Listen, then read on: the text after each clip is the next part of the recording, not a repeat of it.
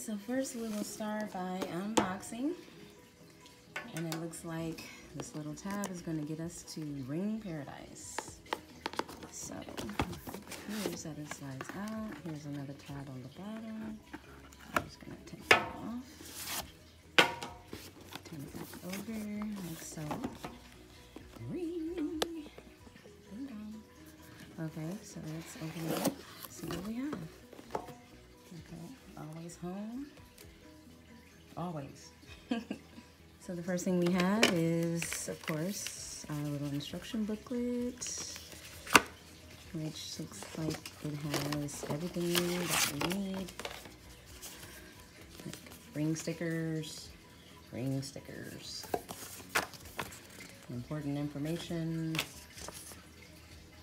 ring, and the instruction booklet. I, again, will be installing this myself, which is probably going to be an interesting video, but I have actually installed my own touchscreen Honeywell thermostat using a video, so I'm pretty sure I can figure the ring out as well.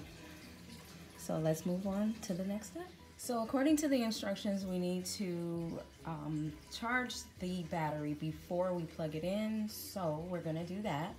And then we'll come back with the next step. All right, so total unboxing. I have removed all of the media inserts, instructions, things of that sort.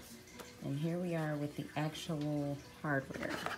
This looks like a casing, not sure what it is. A few anchors and things like that. Our installation tools. So tools come with it, which is good.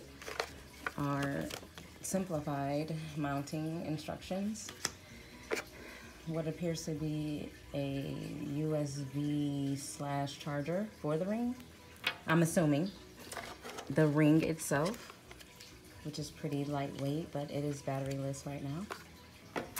And this is the quick release battery pack. And here is the battery.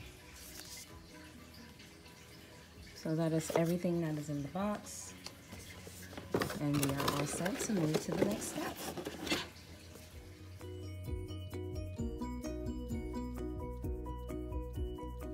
Alright, so guys, what we're doing now is we're going to use the existing doorbell. So I'll be going downstairs to disconnect the power so we can get started.